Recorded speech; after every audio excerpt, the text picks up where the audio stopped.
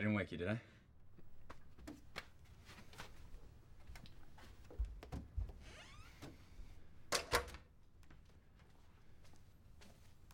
What? Cute. Except in my case, I actually graduated. I'm guessing that you bought yours to impress the girls. Yeah, more or less. So, what you got? Greg Leader's sleep journal. His wife was right. For the last couple months, he's been averaging between 8 and 10 hours of sleep every night. Then how can he die of exhaustion? It gets weirder. He was also using it as a dream diary. Guess what his nightmares were about? Demons? Yeah, at least once a week.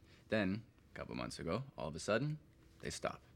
So, do you think this is some kind of extreme sleepwalking? No, sleepwalkers don't generally get violent. And unlike Greg Leader, they don't remember their experiences. Where'd you learn that? MIT? When I was a kid, I used to get these terrible nightmares, almost every night. So I know a thing or two about dreaming. I'm sorry, that must have been awful.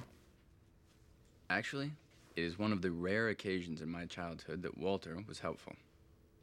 He taught me to condition myself. Every night before I went to sleep, I had to say a mantra in my head. Please don't dream tonight. Please don't dream tonight. Please don't dream tonight. Did that work? Well, you can't stop yourself from dreaming, but it did make it so that I didn't remember.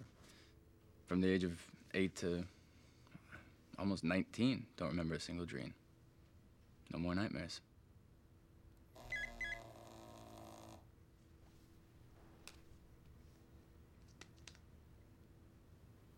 There's been another incident.